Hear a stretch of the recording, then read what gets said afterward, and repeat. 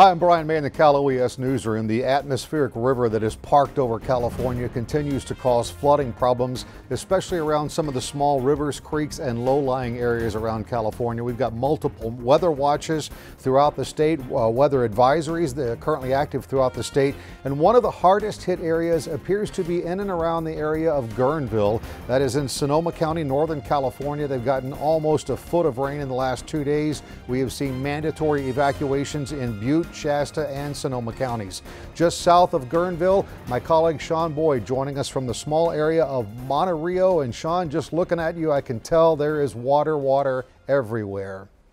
Water everywhere. Yes, indeed. Any town and that it lies up and down the Russian River is being impacted by this storm, the repeated storm, this atmospheric river that doesn't seem to want to go away. What we have seen all day today as we drove up and down the area and all around the area outside of Guerneville is flooding, and lots of it, such as this road here behind me. Whether it's flooding or roads that have been washed out, roads that have been flooded, even where we have seen mudslides. All of this is taking place right now, depending on where you are in and around the Guerneville area. And this is happening in places that you might not expect. But let me tell you, this is something that we expected. We saw the storms coming. We knew that it was going to dump a lot of rain. It is a blessing and a curse because after several years of drought, we can use the snowpack. But what we can't have is all of this flooding. That's not a good thing. But what is happening is that the state is coordinating, and we're monitoring closely what is going on. We have activated the State Operations Center. And as for the locals, they have activated their emergency operations centers, and they are working to make sure that people are safe, evacuating those folks who can and need to be evacuated. Many of them have chosen to stay, but they continue to watch.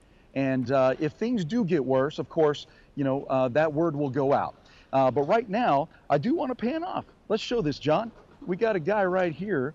This is a perfect example of really how people are getting around. Maybe not everybody, but this guy has been out here before. He's been out checking his property and to make sure that things are okay, about as okay as they can be. But we're going to continue to monitor this, and be sure to pay attention to all of the alerts and warnings, Cal OES, the OESnews.com website, as well as our Twitter and Facebook accounts. We will continue to update you on any really important information you need to know. But right now, it is, I'm not going to say situation normal, but these folks here have seen this kind of thing before, and it's just something that they have to cope with. But be sure to stay tuned to all of your local news outlets and everywhere you get your emergency information, because it's going to be updated probably all day and all night until this atmospheric river is gone. And Sean, I know the Russian River is expected to kind of hit its crest later this evening at over 46 feet. Tell me about Monte Rio behind you. What is this area like when it's not covered in water?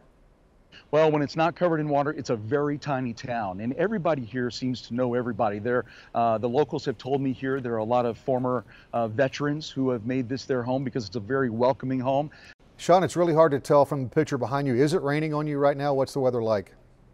It is raining, and the intensity of the rain changes. Right now, it's almost like a little flurry. If it was colder right now, we would have maybe some snow flurries. It's very light right now, but a little while ago, we had raindrops the size of which you would expect to come from a Florida storm. A lot of rain coming. So it comes and goes, I guess, depending on which way that atmospheric river is flowing.